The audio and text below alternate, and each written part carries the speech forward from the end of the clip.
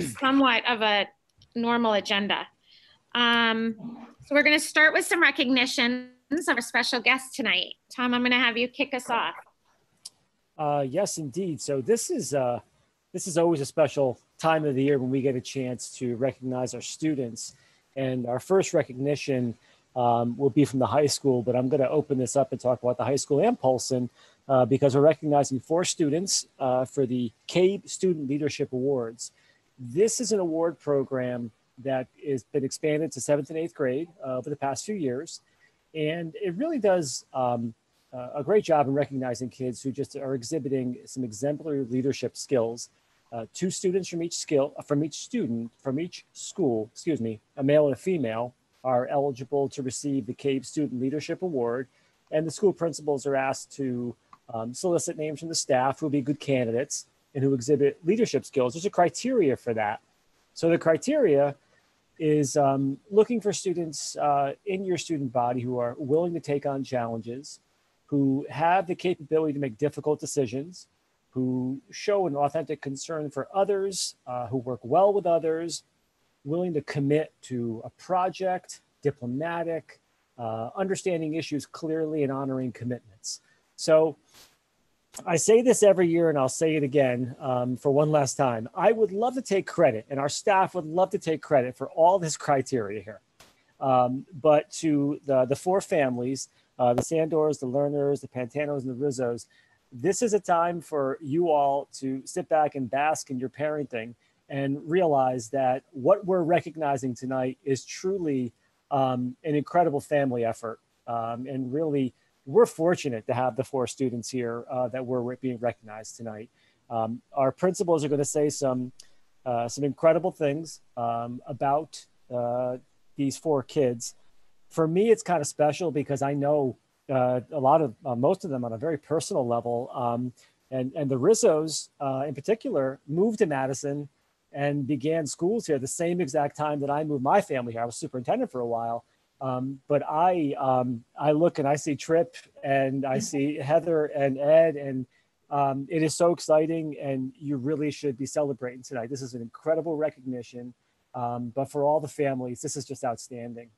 So without further ado, I would like Mr. Salutari, if you can, to make some comments on behalf of Jackie and Isaac. That would be great. Sure, thanks, Mr. Scarice. And obviously, I wish we were in person. This is almost as good. And I certainly appreciate the opportunity to talk about Jacqueline and Isaac. We're going to go ladies first, like we usually do. So Jackie, you're going to pretend you were standing next to me and the camera was on you. We're in the virtual world now.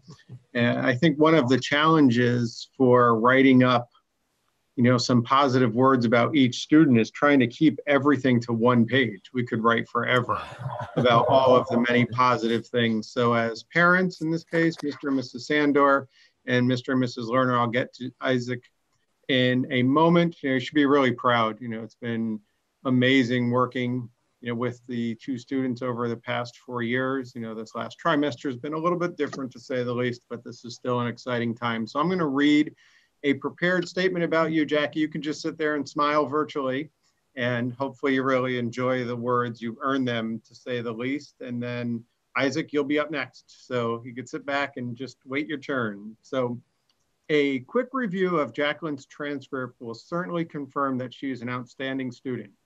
Taking the easy road has never been an option for Jacqueline, as her schedule has always been filled with honors and AP courses. She genuinely enjoys these challenging courses and has excelled academically due to her high level of confidence, organization, and a growth mindset. Jackie works hard every day with a relentless focus that ensures ongoing improvement. She thrives when presented with challenging situations. Her teacher view her as a leader in the classroom and as a role model who has the ability to make everyone around her better. In addition to her incredible academic success, Jackie is an accomplished student athlete. She's a member of the field hockey and ice hockey teams. Due to her work ethic, commitment to the team, the level of support she provides her peers, Jacqueline was named captain of the field hockey team. Her leadership on and off the field was evident while serving in this important role and led to notable individual and team success. Outside of school activities, Jackie clearly values giving back to the community. She's an active member of Habitat for Humanity, taking great pride in building homes for those in need. She's also a member of Girls Coach Girls Run, where she supports girls while they train for local 5K races. She has also been able to find the time to serve as a legislative advocate for the Connecticut Nurses Association and plans to enter the healthcare field later in life. Finally, at the school level, Jackie is an important member of our robotics club, where she's in charge of outreach and repairing mechanical issues with our robots. It goes without saying, well-rounded young adult. Due to the high level of respect she has earned at the Daniel Hand High School, she was selected to serve as a student representative for the Board of Education for the past 2 years. No matter the role, Jackie represents our school with great pride and respect. She's a natural born leader. She's goal-oriented, friendly, independent, and driven to be successful. She's always willing to help someone in need due to a level of kindness atypical in her age group. Her pleasant personality allows her to interact seamlessly with people of all ages. She is truly a special young lady and well deserving of this special recognition. So congratulations, Jackie. Thank you. Congratulations, Jackie. We miss The you. nice thing, Jackie, is you could just smile and enjoy this. You don't have to say anything, which is perfect. So, Mr. Scarice and Mrs. Stein, are we just moving? And I don't mean just to Isaac. Usually we have picture moments and stuff, but that's impossible in this world. So are we just going to transition now to Isaac? Oh, there's a good picture. That was good. Thank you, Kim. Although I have to be honest, standing next to Isaac would be daunting. Yeah. Yes, Mrs. Iteri, this is a unique setting, and typically we would, get in the middle of the room and take a lovely picture, but we'll go on to Isaac right now. That'd be great. Excellent. So Jackie and Isaac, when the time is right and when it's allowed, we definitely owe hugs and handshakes. So we'll catch up on that at a different time. Unfortunately, not at this moment. So Jackie, nice job being a good listener. Isaac, you're up. So big smile like always. And I am going to share the statement that I wrote about Isaac. Isaac's teachers appreciate his active participation in classroom discussions and value the fact that he never sits on the sideline. He is confident when dealing with difficult material and situations, and he takes ownership of his learning by acknowledging when he may not understand the content. In these cases, he takes initiative and is a wonderful self-advocate. A noteworthy trait of Isaac's is his willingness to help anyone at any time. His unselfishness by putting others before his own needs is honorable. Isaac has always enrolled in challenging courses that will prepare him to be successful in the college environment and beyond. Over the years, he has added more and more challenging courses to his schedule. He has found honors chemistry to be a particularly interesting class due to its relatability to the real world. Isaac's ability to listen carefully and absorb and process information quickly allows him to be very successful in all the courses he has taken. Outside of the classroom, Isaac participates in a diverse range of extracurricular activities. Within each of the organizations he is committed to, Isaac strives to obtain leadership roles and always betters the group. Leadership skills are an innate part of Isaac's personality. Peers and adults are drawn to his quiet confidence and calming personality. Many of his leisurely activities are centered on serving the community and helping others. A few outstanding activities Isaac is involved in include being a cadet in the Civil Air Patrol with the rank of Staff Sergeant, being a member of North Madison Volunteer Fire, and being a student representative of the Madison Bike and Pedestrian Advisory Committee. Isaac is also a member of the Daniel Hand High School cross-country and indoor and outdoor track teams, as well as a member of our impressive band. Isaac is a sincere, determined, and intellectual young man. His ability to remain grounded in his strong values and morals, no matter the opinions of others, is noteworthy. Isaac is committed to being successful and to ensuring that he has a positive impact on those around him. His level of maturity and compassion truly stand out among his peers. Isaac is in tune with his surroundings, and he is truly a caring citizen of the world. He is most certainly deserving of this special recognition, Congratulations, Isaac.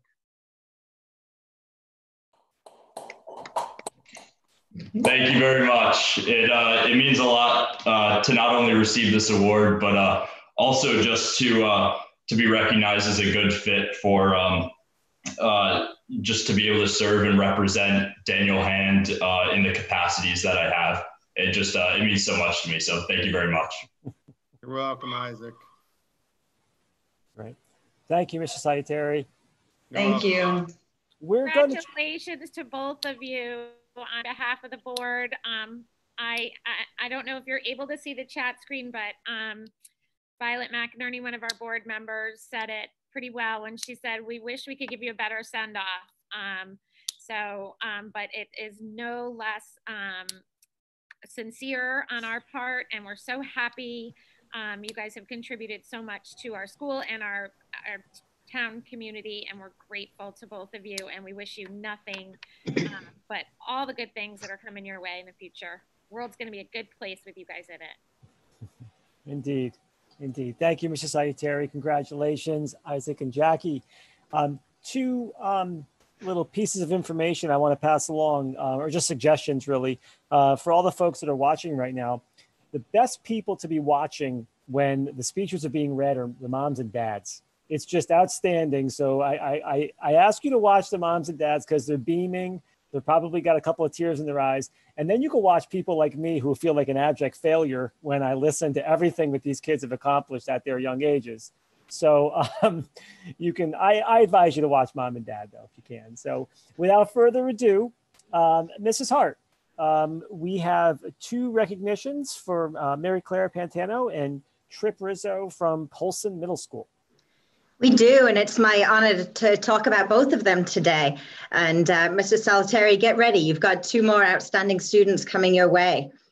So Mary Claire, I'll start by talking about you. It's not easy to balance life as a middle schooler these days, but Mary Claire does it all with confidence and a positive attitude. Whether she is working as a student, a performer, or a volunteer, Mary Claire demonstrates commitment and character in everything she does. Academically, Mary Claire is a hardworking and engaged student. She never gives less than 100% and gladly helps others whenever she can.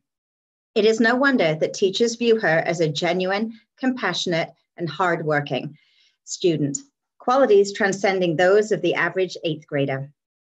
In addition to her commitment to her academics, Mary Claire is involved in theatre and musical theatre, where her teacher describes her as fearless in her performances and also treats each rehearsal and the work of others with the utmost respect. Perhaps the most impressive thing about Mary Claire is what she gives back to others. On a daily basis, Mary Claire shows empathy and concern for other students and staff. She is also active in the Excel Club, raising money for different causes. Mary Claire has been a Girl Scout for 8 years, where she has been involved in many community service projects. Polson Middle School is fortunate to have Mary Claire Pantano as a member of our community, where her uniqueness and kindness is appreciated by all. Congratulations, Mary Claire. Congratulations. And again, I wish that we could be there in person to take a photo and have this memory for you, but we'll do what we can to make sure that you get the recognition that you deserve, Mary Claire. So I'd also like to recognize Trip Rizzo and his family who are here with us tonight. Motivated, conscientious, and kind. These are a few of the words mentioned by members of the Polson community when asked to describe Trip, a young man well respected, not only by other students, but by faculty and staff. As a student and athlete, Trip has emerged as quite a leader in our school. Trip is a hardworking student who sets the standard for conscientious work. Whether something comes easily to him or presents a challenge, he approaches each task with the same level of focus and determination. Teachers appreciated his attitude toward learning the skill and content of the curriculum. But Trip's contributions to class go beyond that to include positive peer relations. Trip is kind to others and considers their feelings and perspectives more than most people. He is involved in community service projects through Madison Youth and Family Services. This, coupled with his honesty and integrity, make him well liked by everyone. Outside of school, Trip is involved in hockey and is currently captain of his hockey team. This attests to Trip's leadership skills in and out of school. Middle school can be a tumultuous time, but Trip's integrity, concern for others, and commitment sets him apart as a role model for all. Again, we are lucky to have him as a member of our Paulson community. And I wish you both the best of luck as you move up to the high school next year. Congratulations. Congratulations, Mary Claire and Trip. Little piece of advice, Mary Claire and Trip.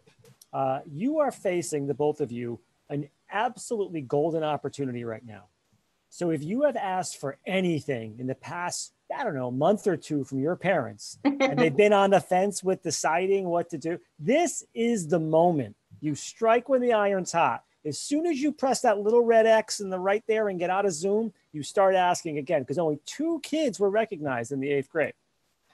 Congratulations, you guys both well deserved. And yeah, as I said, I've been here for 8 years as superintendent, and with my kids in the system, I do, know families on a social level, and the Rizzos, absolutely just lovely family. I couldn't be happier for your Trip and for your family. I saw Katie. I see you, Katie. I see you getting your little head in there. Congratulations to you too. Takes a whole army to support Trip, so you're part of it. Congratulations again. Now, typically we have an awkward pause where we allow families to leave the meeting and not have to stay for the whole board meeting. This isn't very awkward at all. There's an X in the upper right corner. You can stay all night if you like, or you could just click that X and suddenly, magically, you'll disappear from our screen. And start that wish list going. And thank you all for being here with us today. It's so heartwarming to see you all, and we send our most sincere congratulations and best wishes to all of you. Thank you. Hear, hear. Thank you. Thank you so much. Thank you. Thank you very much. Thank you. Thank you. Congratulations to the other recipients. Thank you. Congratulations. Nice. Good kids. I have to have a significant talking to my children when I get home. They are slackers. Okay, so moving on. I have to have a talk with myself. Not about me. You realize that's on camera, Katie, right? And recorded. Sorry. Archived. Bring it back, Sam, Noah, Max, sorry. Okay, so moving on to public participation. So tonight is, we're gonna test drive this, although I don't think we have anybody, but we have an opportunity for public comment tonight. I just want everybody to know the board values your input and thanks you for your engagement.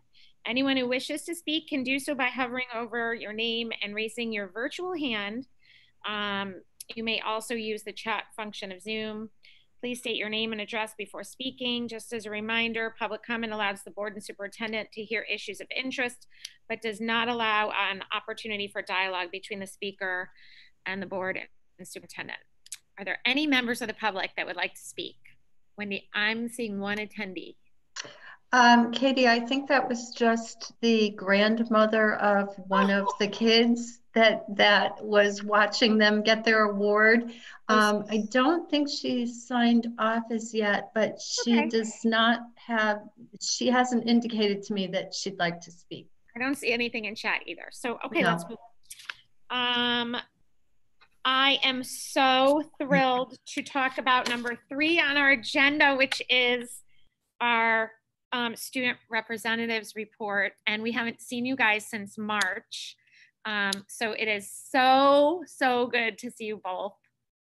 And I'm gonna turn it over to you, mute myself, so that if you guys can give us any updates, and please let us know how you're doing. So I might as well start it off. So I think the same thing with everyone. The first couple weeks were definitely very different and very hard. It's just such a big switch. But with all those surveys that were sent out to see what was going on, those definitely helped with changing it a little bit, and it's starting to smooth out. So it's going well now, for me at least. Also, I'm pretty sure AP testing is going on last week and this week. And there's been a lot of that going around. I know a lot of the seniors are wondering about, like, they usually seniors get out like a week early, and now they're telling us that we might not be able to do that and still have to like do classwork because they've already had so much time off. I don't know if you guys saw, there's like some petition going around about like getting out completely, like right now. I haven't noticed anything at all. I haven't sent him anything at all. No, I haven't seen it. No one sent me anything. I'm fully unaware. And that's being recorded right now, correct? So, but that's just from the senior class. I know it's just everything's kind of a big bummer. And I know a lot of things with financial aid and stuff are all getting kind of screwed up right now. No one knows if they're going to school and people are trying to work. So, but other than that, it's just school, but online. Jackie, there's been a remarkable commitment from Mr. Salutary, the team at the high school, and the student leadership team to come up with some really positive ways to do some events at the end of the year beyond just graduation. We all know we're working hard in graduation, but pretty soon Mr. Salutary will be rolling some of those out, and we're working with our professionals in town to get their blessing, and they've been really supportive too. So I think the seniors are going to have a positive shot in the arm down the stretch here. So just stick with us. We got a little ways to go. Sounds good. And you guys deserve it. It's a big deal. So all the work that's going into it, I think will pay off. And I just want to give a special shout out to Eric Dillner, who has used his time off to be making some mask extenders for us. And I had a present in my mailbox, and was so appreciated by the staff at the Children's Hospital. So he's, there's no moss growing under his feet. So thank you, Eric, for that. Oh, it was no problem. Great. Anything else? You guys are good? We will move on to the superintendent's report. Okay. So in the board memo that I sent out, I mentioned the initiation of school opening plans. The conversation's looking, in across the state towards what will September look like. There hasn't been, and I don't foresee, one playbook. So the way the executive orders, if we go by the past couple months, the way the executive orders have come forward and been modified, it's been a trickle. Certain areas being addressed, others later on. But what I recommended is what I think is most important is to have a structure in place, to have processes in place, to have people in place to be immediately responsive to what comes our way for September. We don't know. We do not have a crystal ball to foresee. Do we flatten the curve in the long term? Do we spike again? Are we in? Are we out? Are we hybrid? There's so many different variations. No one knows. What we have been able to get our hands on, though, are some pretty good resources for some other states. Washington State put out some really good information. New York State and the CDC put out a flow chart. It's pretty basic, but it's a nice resource. American Academy of Pediatrics put out some pretty good work. And the Missouri, who knew? The Missouri School Boards Association, 90-something page document. So good resources. Shared them across the admin team. Gail did a remarkable job. Simultaneously over the weekend, we were working on like a cross reference to see, we don't miss anything. And of course, Gail put together in a document and then nice and tidy into a slideshow, which she's going to share briefly. But our goal is to get something in a structural sense and a process sense established sooner than later. And this afternoon, I met with Sam DeBura, who is our fire marshal, but also serves as the head of our emergency operations in town. Met with Trent Joseph as well as a part of that group. And you all know Trent. He's been instrumental in supporting the schools. He's our director of health in town, public health. And then also Bob Galuli, who spent a lot of time with the schools. He is the deputy for Sam. A lot of time with the schools this year because he has coordinated the ALICE training, which is the training how we would have protocols in place to respond to any violent intruders. So he knows our schools well. And I met with the three of them today. We talked about this structure.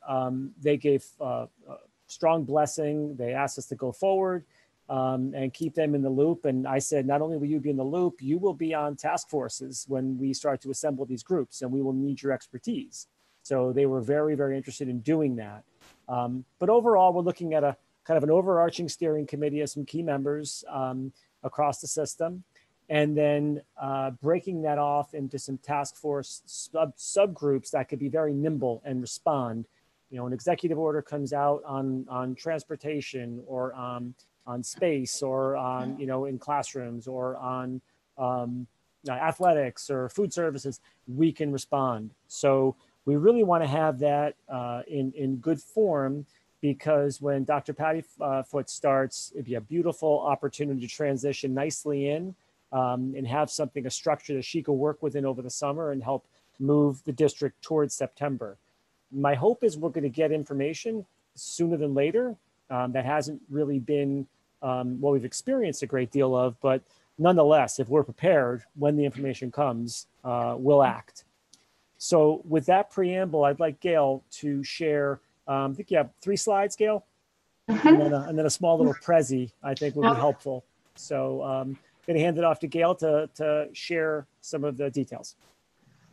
Thanks, Tom. Yeah, I think that, you know, you'll see a very similar approach to looking at this, the possibilities in this moment, as you saw as we closed an elementary school and we redistricted, definitely taking a look at systems and how to have different people and an organizational structure responsible for those systems. So Tom explained it quite well. We took a number of documents into consideration, probably more information than I had ever thought about in terms of looking at the possibilities, but I think we have a lot covered here. So right here at the very top of the screen, you'll see the District Response Steering Committee. It's 14 members strong, and it takes a wealth of knowledge and expertise from the steering task force, from the task force committees, and puts them all into a very nimble 14-member team. Their purpose, their objective is to disseminate information to the task force for operational use, to vet protocols and procedures that come out of the task force, and also to coordinate district responses and communicate to various stakeholders and agencies as need be. The way that it works, you'll see below the district steering committee, is that there's 2 divisions. One's called the Infection Control Division, and the other is the Activities and Academics Division. Those divisions have a number of steering committees underneath them. And you'll see the green little tabs at the bottom and the yellow little tabs. Those are the steering committees. The idea is that as the information flows down to the divisions and down to the task force, and they are wrestling with whatever their division's about, that they'll be presenting drafts and protocols and processes back up to the steering committee for us to vet under 2 filters. One being doability, the other being consequences and unintentional impacts. The steering committee will take actions as needed. They'll move to communication to inform Board of Ed policy changes as need be, and to also secure whatever procurement devices that are needed in order to make that plan operational. So again, there's 2 different divisions, and then these are all task force groups that take action and develop protocols. So taking a look at those task force, you will see some familiar names in charge of those task force. And underneath the task force, I'll start with Liz's task force, the Healthcare and Screening Task Force. They will be taking a look at 2 very distinct pieces of healthcare. One is screening and the other is monitoring. Again, Art, you'll see the familiar 3 under Art's task force. He's got 3 task force all operating under his division. And you'll see, again, a variety of other interests. I'm going to go a little bit more into detail about what's involved in a task force, because each one of these tabs has a number of considerations. So I'm going to bring you right into this Prezi piece. For those of you who have never seen a Prezi, it can make you dizzy. So I'm going to link to this, and hopefully you can see my screen. So here again is our district response steering committee. And this piece is one under the academics and also the personnel piece. So you'll see that Heather Dobson's in charge of this particular task force. It has 2 components, staff and students. Again, activities and academics. This is one under my direction and Liz's direction, taking a look at students with special needs as well as intervention. Again, under activities and academics, there are 4 task force that need to be considered under instructional models.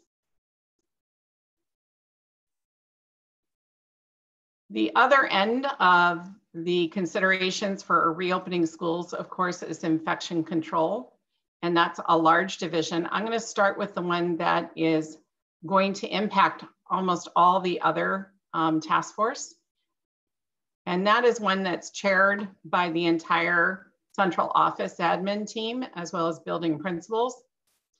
And you'll see there's quite a few considerations in terms of social distancing procedures. And then the other category is limiting any contaminants. That impacts almost every other division. This is healthcare screenings. And Bill, of course, looking at the physical plant, not only looking at exposure controls, but also responding to confirmed cases. And you'll see that all of these task forces, of course, have a lot of CDC guidance that we need to consider. So here's Art's triple threat. You'll see some commonalities in there of PPE use and procurement. And you'll see in a lot of these really looking at choke points or areas of congestion and how to eliminate those. So that is an overview. Hopefully it gives the board some perspective on how we're looking at taking action and how we're hoping to address the many questions that will come our way in the future. Wow. Thanks, Gail. So a couple of quick things on that. This is our first pass at this. A lot of work's been put into it, obviously, and some incredible resources. And Katie, thank you. You shared a couple of those with us as well. We've gotten off to a really strong start. We have a lot of definition to do. We have a lot of work ahead of us. The admin team meets tomorrow. The full team will be spending most of our meeting on this topic. And again, it is to really get the infrastructure in place, to have processes, to have people positioned so we can be responsive, anticipating an opening in September. We don't know what's going to happen, but anticipating an opening, we want to be ready. We want to know that we have people that are ready to respond to it. We would love to, when this is a finished product, and hopefully sooner than later, have this on our COVID tab on the website. Diane, I saw you asked about hard copy. Absolutely, we can get that out to everybody. The only thing is that certain parts could change. We didn't go over with a fine-tooth comb every detail with on the town side, our health professionals and our emergency operation professionals. So we expect some feedback from them as well. But I think we've advanced pretty quickly in this area. I would see those little sub task force would include, You know, I always use the example like athletics. If we're back in school and there's athletics, we need Craig Semple, we need some varsity coaches, we need probably one of the administrators, probably our nursing supervisor or our athletic trainers to be ready to respond to whatever regulations come our way. Today, Craig Semple sent to me and TJ Salutary some national guidelines that have come out from the National Federation of High Schools. It's a sports alliance, really 16-page document. You know, folks are out there and they're starting to produce some good work. I think what's, I'll leave on this though, I think what's most challenging for us is I go back to when Sandy Hook happened and the responsiveness needed from a security perspective at that point in time. Everybody moved heaven and earth, but there were examples largely around the country where we could point to where maybe there were some less secure areas and they had different approaches to building level security and technologies that, you know, the quiet little suburbs didn't. That playbook was kind of there.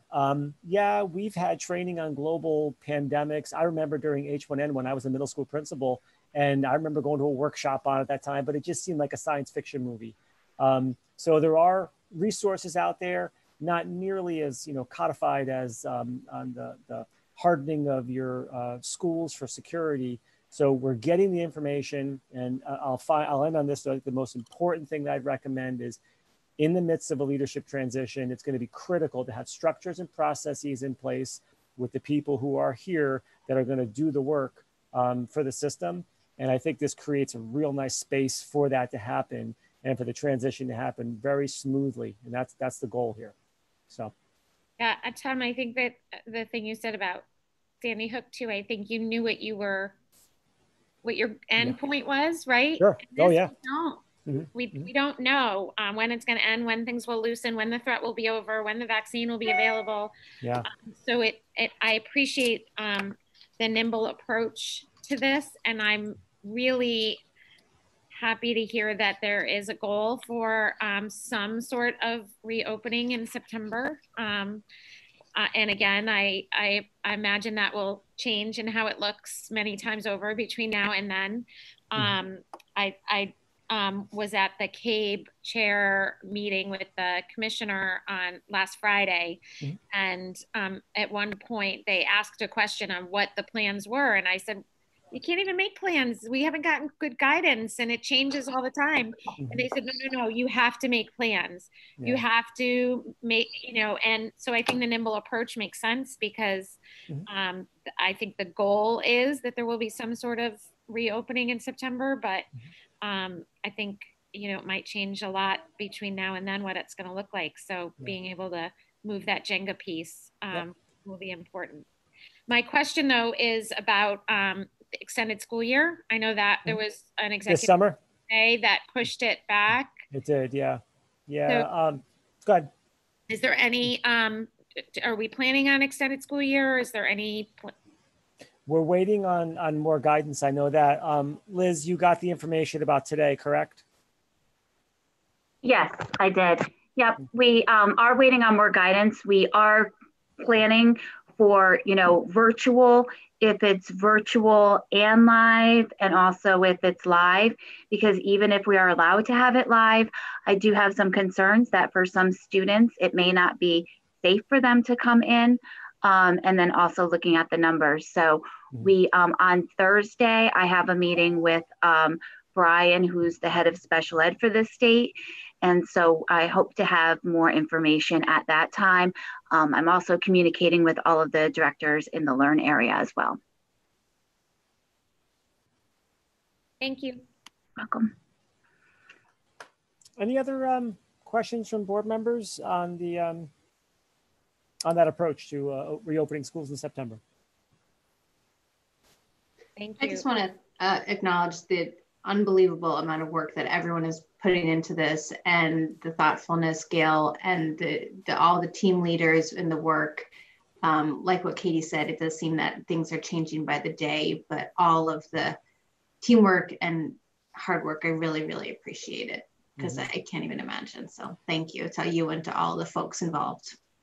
Thank you, Emily. That means a lot. You know, and someone said this to me tongue in cheek, but it is kind of a bit of a reality. You know, imagine if you owned a salon right now. You know, you went from one direction to the complete opposite in a matter of hours.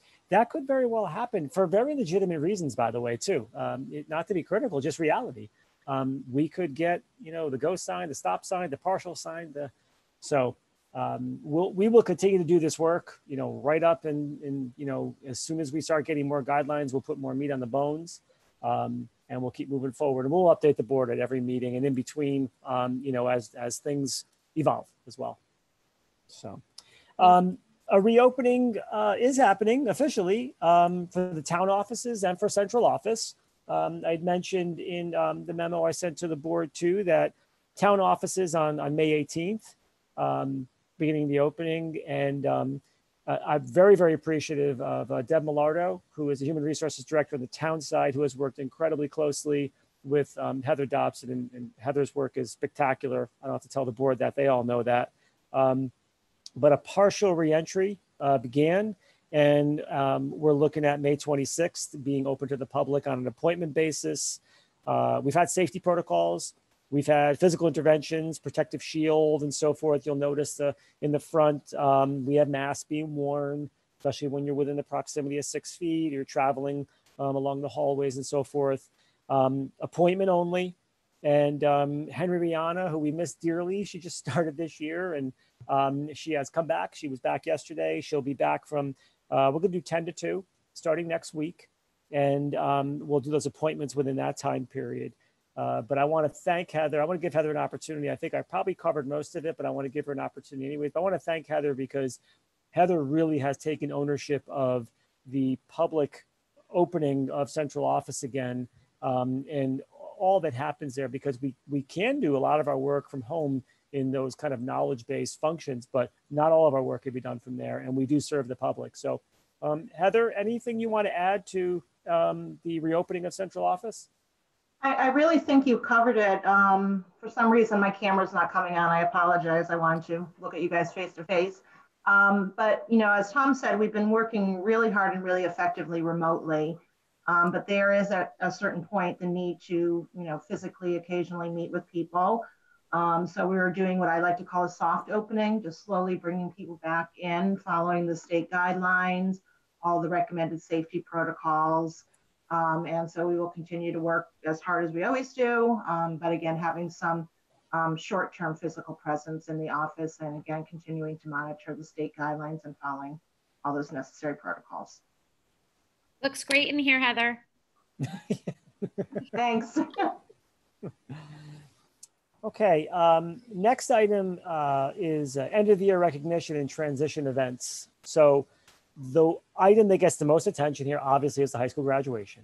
So I'll start there and report very positively that, again, Mr. Salutary, very proactive, got a committee organized before our spring break.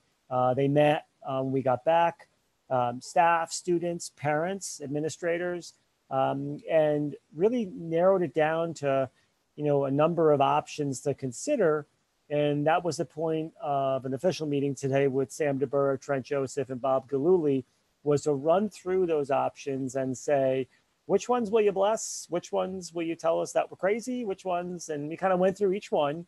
And we have narrowed it down, and I think we're going to pull off a very positive graduation ceremony that will be blessed by our town public health officials. We're not quite there yet. We have a few more things to take care of, but I have no problem saying publicly that we were very supported today. And Sam DeBurra, I mean, Trent's been unbelievable. I mean, on a dime, I call him with a question or any staff members, he gets right back to us instantly.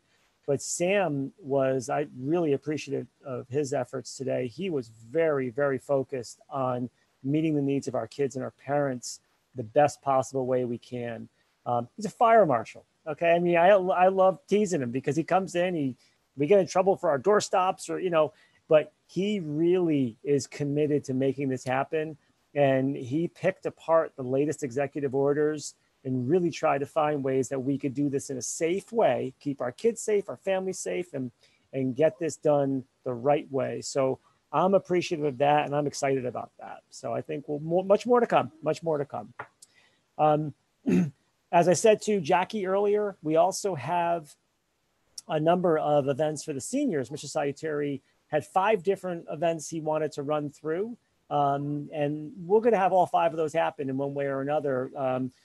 Sam and Bob and Trent were able to thread the needle and make those happen. I'm not going to steer Mr. Salutary's thunder. He'll get that all out when the time is appropriate, but all great opportunities for our kids.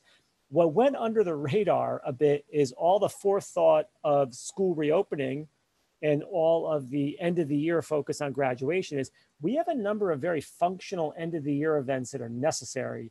Our 3rd graders transition to Brown.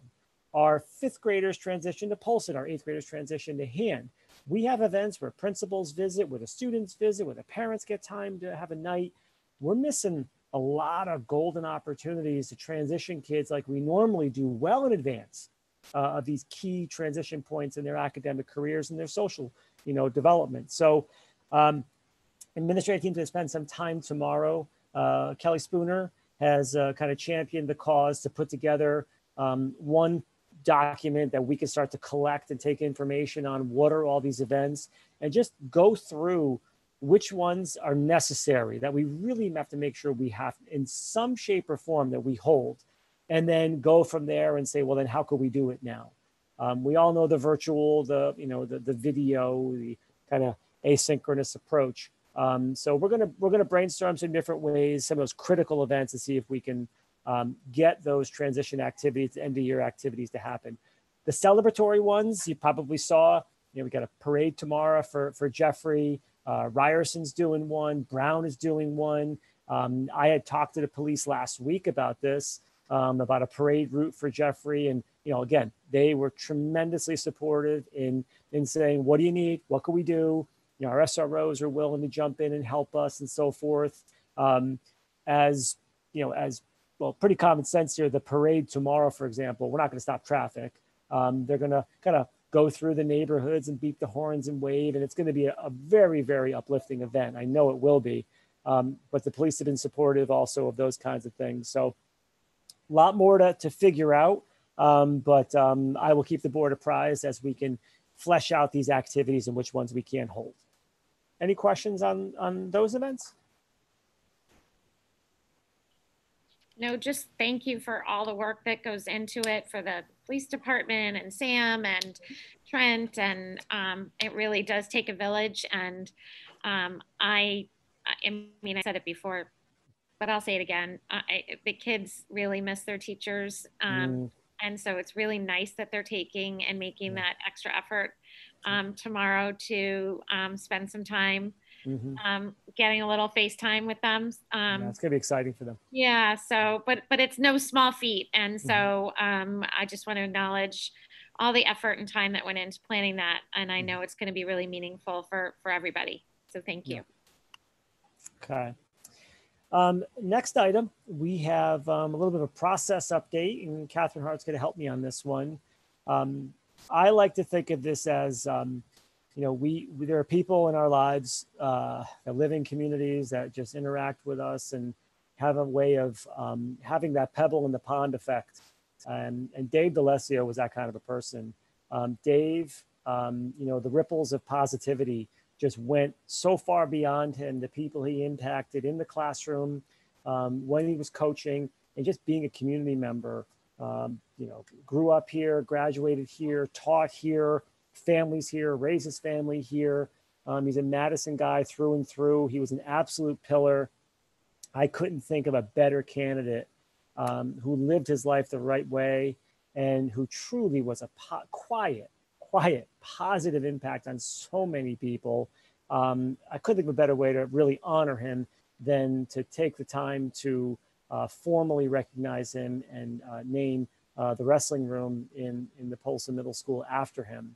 So Catherine Hart has done some work with the committee. There's a rather prescriptive process in board policy, which Catherine's a rule follower, and she's done a very good job starting on step 1 and working her way through and keeping me updated along the way.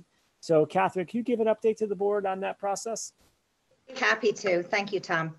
Yeah, so I think you're probably all familiar with policy 7551, the naming of school buildings, components of buildings and or school grounds. And as Tom said, I follow the rules, and I've actually done this before for Reed Garrett up at Brown Middle School when we named the band room after him, also a legend in Madison.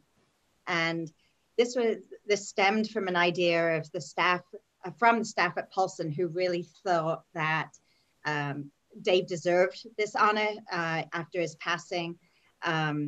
So right now we have gone through the steps where we put out a petition to collect the signatures. That we needed 100 signatures from Madison residents. That was achieved in less than a half hour. And we eventually stopped it with, I think, 1,500 signatures. And granted, some are from all different towns, and in fact, some from all different states, which is fascinating to see that students who were wrestling under Dave or had him as a teacher or both, still remember him and wanted to contribute to this. So I've shared the comments and then all of the signatures from the 1,500 people with Wendy, who I think has shared it with the board too. And the next step would be to establish a subcommittee, and there's certain people that need to be a part of that, and I would be happy to be the administrator who represents Paulson for that. I have to give credit to Melissa Arms. She is a math teacher at Paulson, but her husband knew Dave very, very well, and he was a family friend to them, and they have been instrumental in reaching out to collect the 10 letters of recommendation. And I read every single one of them, and they touched my heart. And I would be, that will be the next step, is to be sharing those 10 letters of recommendation with this subcommittee, his resume of service that not only includes his accomplishments in the wrestling world, but his experience as an educator in Madison. And then there was actually an article that I have from a wrestling organization that really outlines everything that he has accomplished as well. So the next step would be to be part of that subcommittee. Katie, I'm happy to work with you on that. I think that we can go through the process and complete this whenever we need to. And then obviously the recognition, the actual dedication would happen when we can get people together again. That sounds great. And so I understand you, you and I will populate the committee. Certainly. And then begin the work. That would be great. And it includes us, but teacher, parents, members of the community. So there's all different stakeholders that are included in that, which is great because Dave touched so many different lives. Oh, yeah, I think we're going to have a hard time narrowing down the amount of people that would like to participate. I think so too. Katie, Wendy can help do some of the organizing on your end and putting this all together. So counting on it, Wendy. Thank you. Yep. No problem. So I'll forward all the information I have to Wendy so that she can help with the facilitating the next steps. That'd be great. Thank Sounds you. Good. Okay, thank you, Catherine. Great Thank work. The next item is just a little preamble to an action item later on. We have an amendment to our Chartwell's agreement back on, I think it was April 28th. Art Sickle had mentioned that we wanted to amend the agreement with Chartwell's, extend it for another school year. No material changes other than the agreement, which goes until June 30th of 2021. It was initially thought that there was going to be a slight increase in the Chartwell's fees, but the amendment's been negotiated that all the fees for Chartwell's will remain flat for the duration of the one-year extension. So that's good news. So later on the agenda, there'll be an action item for that, and Art will remain on if there's any discussion topics or questions on that. Okay, and very quickly wrap things up. We typically do a Board of Ed retiree recognition. Given the nature of our meetings, I think it would be best if we did that at the building level, where they may have an opportunity to do some in-person type of event, maybe at some point. And the number of retirees is very low this year, so I don't think it's a bad decision to do it that way. Two other brief topics as far as closing out the year. We did put together a protocol, and I really want to thank Kelly Spooner, Becky Frost. Tremendous job putting together a protocol for the putting out a protocol for the cleaning out of classrooms. So we have to be very, very careful in how we do that and how we approach that. We sent that over to Sam DeBurra, Trent Joseph, Bob Galuli. They were blown away by the thoughtfulness, by the depth, by the specificity.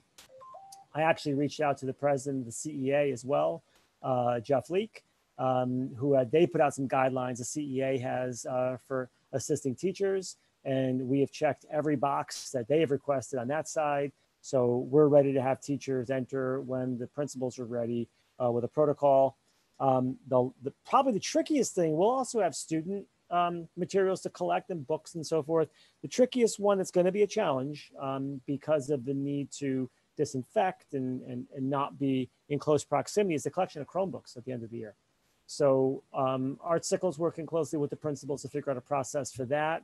We've got some really good ideas on the table right now. And again, Sam and Trent and Bob have been wonderful in kind of vetting those ideas. So that's it for the superintendent's report. Well, that was a big one, but I just have one comment on the retirement celebration. Also one of my favorite nights of the year. So very sad that it won't be the usual celebration. But I just wanted to let the board members know that I did write a letter on behalf of the board that will be included in their gifts. So they will go to the retirees. There were only 3 this year. So it would have been a very short ceremony this year anyway, but a lot of leftover cake. I know. Well, I could have helped with that. Add to my COVID-19. So I just wanted to let the board know that I did send that along and that will go off to them. And I wanted to congratulate publicly all of our retirees and thank them for the impact that they've had in the district. So thank you. We will miss seeing you in person. Would it be possible to do something at a later date when people can get together if they wanted something in person? Absolutely. I'm sure we can always put the invite out and see when the dust is settled if we can do something beyond Zoom. I think it's a great idea. Okay. Could you let us know when who the folks are and when those celebrations are? Not necessarily that we need to crash the party, but that if we want to reach out and just wish our own personal congrats, that'd be great. Yep. Wendy, if you could just make a note that we'll have the principals let us know when the building recognitions will happen and we can let the board know from there. Sure, no problem. Thank you. You're welcome. Thank you. Okay. Board member comments? Committee reports, curriculum and student development. Okay, this is Galen. The curriculum committee met last week on May 12th to discuss 2 broad topics, namely curriculum work and getting ready for fall of 2020, both of which are subsumed in the task forces that were described so well by Tom and Gail, specifically the extended learning objectives or opportunities and instructional models.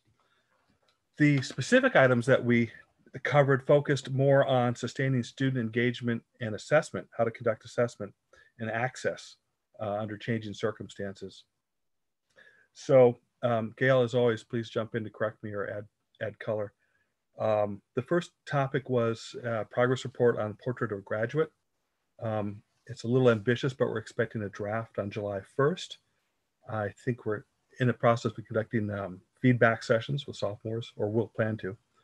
The second curricular aspect is an upcoming change in the Daniel Hand Program of Studies format. I believe we are recoding some STEM classes and making it compliant with some NCAA regulations. The third item we covered had to do with inviting some literacy coaches that we had scheduled. And Gail, you're going to have to help me out. I know that one's Rachel Gabriel. The other one is Ben, and I don't remember his last name. Dr. Benjamin Powers? Yep, Benjamin Powers. He's from Southport School. Thank you. Mm-hmm. Gail took the opportunity to redirect them to ask how to do assessment and design these assessments during this time. As we know, the SAT is paused The juniors this year did not have the opportunity to take it in school. The College Board is working on offering weekend testing monthly, August, September, October, November, December. I guess dates to be determined, format to be determined, but that's in progress. Gail also shared a bit of Google Analytics on our website. I think we had something over like 25,000 hits over the last year. Is that right? Is that just to the curriculum sites, right? just the curriculum sites? Right? Yeah, the curriculum. Yeah.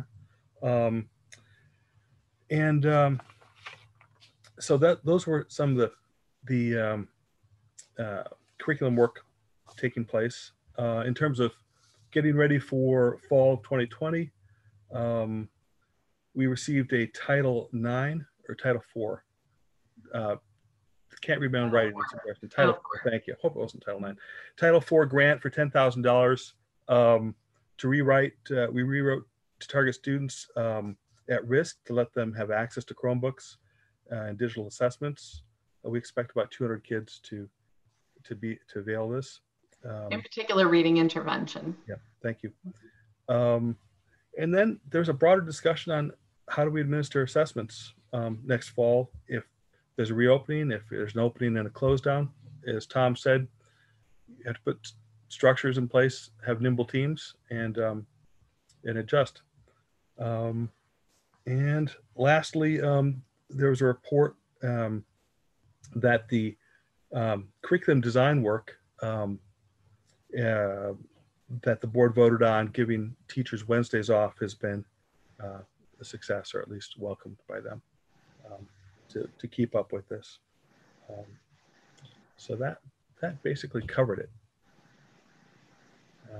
Gail did it.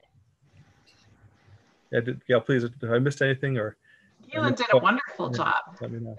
Yeah. Awesome. Okay. Thank you. Moving on, communications committee. Yes, the communications committee met on May 5th via Zoom. We talked briefly about updates on COVID-19 closures and communications. As we discussed at our last meeting, most of those communications have been coming from the building principals or individual teachers. We briefly talked about the budget, which we all know has been wrapped up. For our facilities renewal, we discussed that pause. Seems that, while it's not ideal, everyone understands that situation. We'll need to think about in the future how those plans possibly change. We talked about social media. Zoe gave us updates on social media and information that she has been monitoring. The school lunch availability has been popular on social media as well. We had talked about sharing news and communications about the ongoing process for the superintendent search, making sure that the public is informed on that, and that we keep close tabs and communications on that process throughout. Thanks to Zoe for keeping up with that and creating a presence on the website. And finally, we talked about some things we'll look forward to over the summer, including newsletter, so maybe updates to the website, communications over the summer as well. Our next meeting is scheduled for June 9th at 6:30. And that's it for communications. Thank you, Emily. Facilities. Hi, everyone.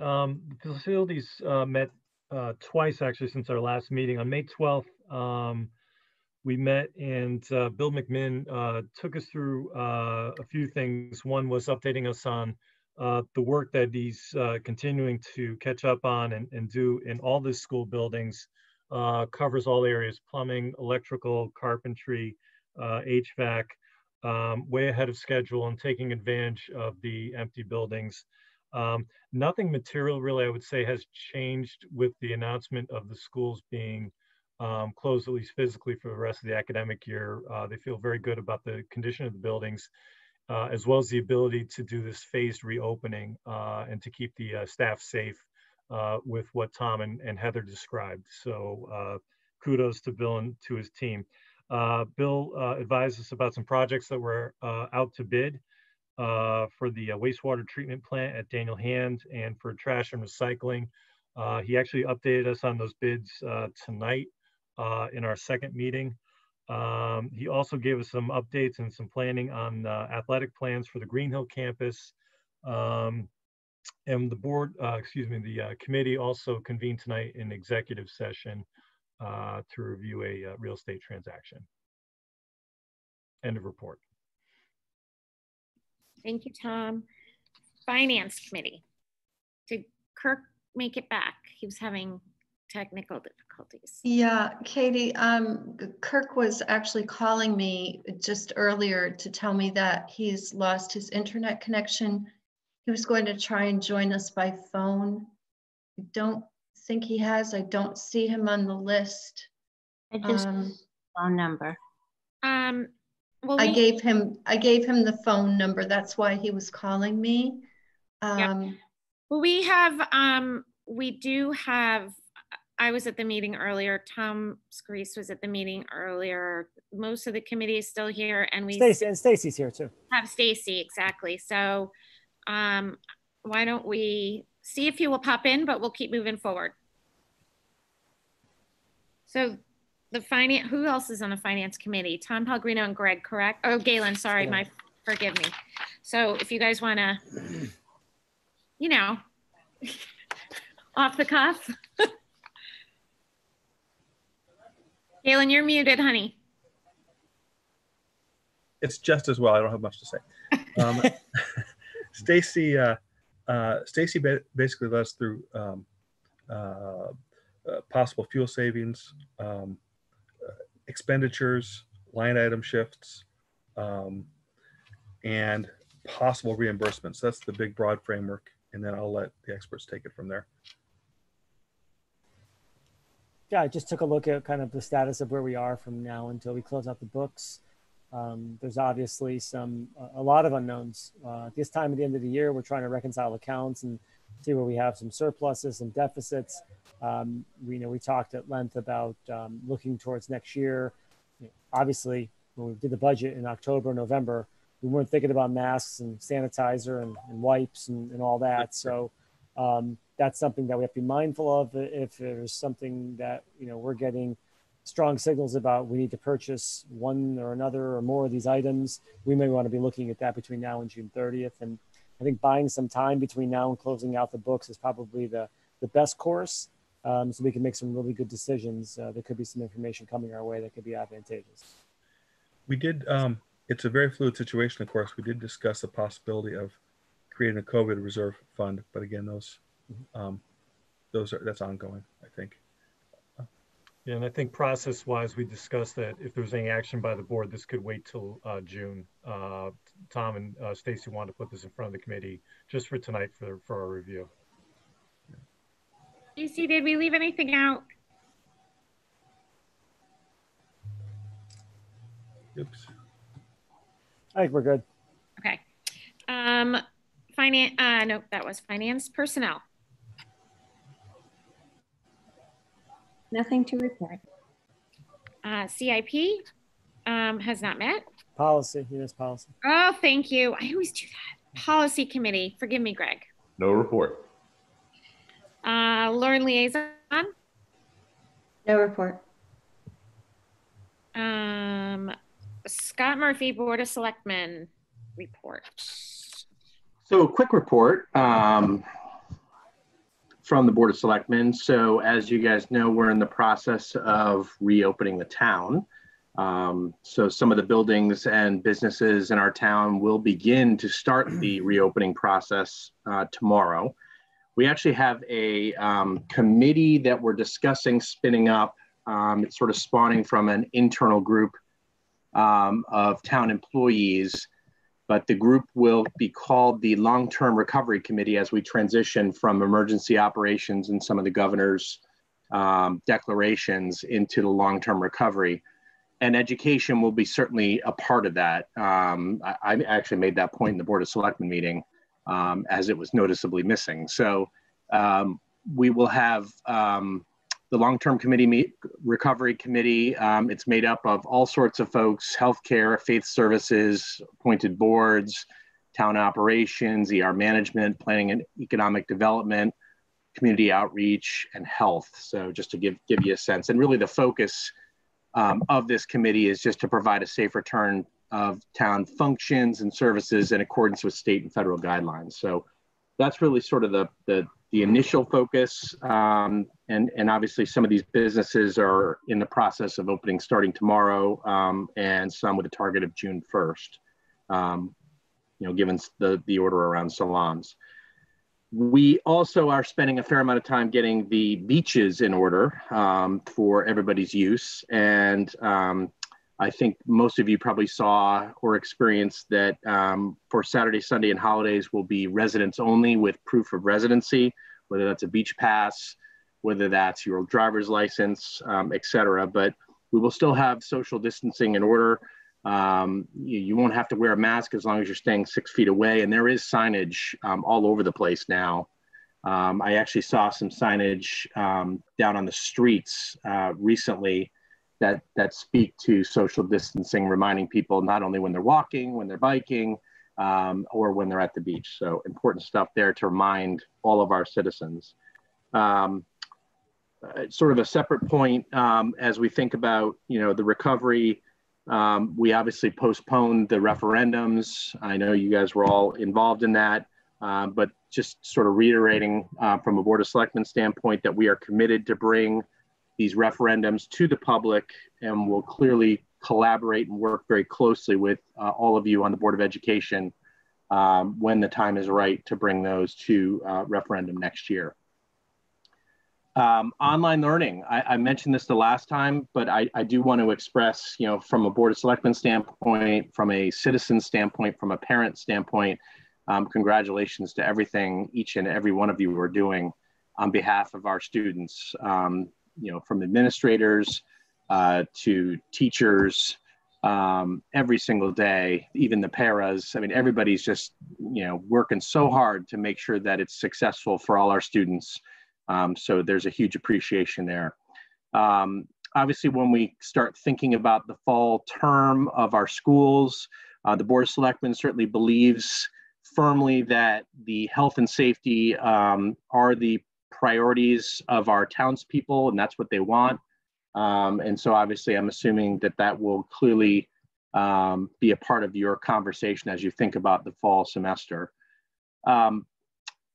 One last point, I'm also the liaison to the Madison Youth and Family Board, and we had a really interesting dialogue at our previous meeting, all on public record, with respect, and this was sort of based on a student report. We have 2 student liaisons as well. And the discussion was around the perceived differentiation between level 1 course load and level 2 and 3 coursework that the students are currently doing online. And the perception was that students were staying up till 2 and 3 in the morning, working on the level 1 courses, and the level 2 and 3 children and students were out enjoying the sunshine. So just a bit of feedback that was coming through my experience with Madison Youth and Family Services. And then I guess my last point, just to echo what Tom Scree said regarding Dave D'Alessio, I had the privilege, and I think I actually coached with Dave D'Alessio. I coached Catherine Hart's 2 girls.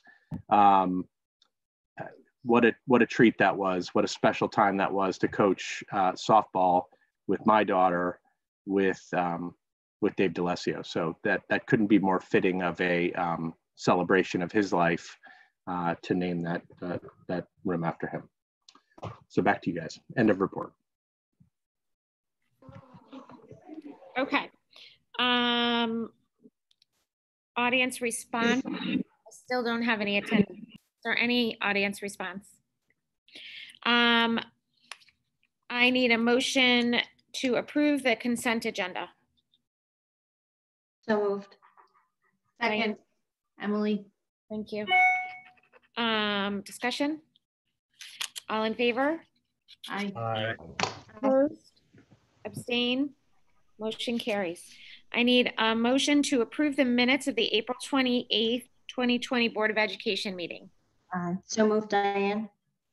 Second, Tom. You guys are good. Thank you. Any discussion? All in favor? Aye. Aye. Opposed? Abstain? Motion carries. I need a motion to approve the minutes of the May 5th, 2020 Board of Education meeting. So moved, Diane. Second, Tom. Discussion? All in favor? Aye. Carries. I need a motion to approve amendment number 4 to the Chartwell's agreement, originally dated July 1, 2016. So moved, Galen. Thank you, Galen. Second, Emily. Thank you, Emily. Discussion? Thank you for all of your hard work on this. I appreciate it.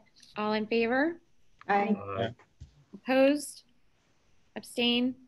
Motion carries. I need a motion to approve a donation of chairs for the language lab at Daniel Hand High School. So moved, Diane. Second, Emily. Thank you. Any discussion? I'd like to express our gratitude for the very generous gift. Here. I hope they get to sit in them soon. All in favor? Aye. Aye. Opposed? Abstain?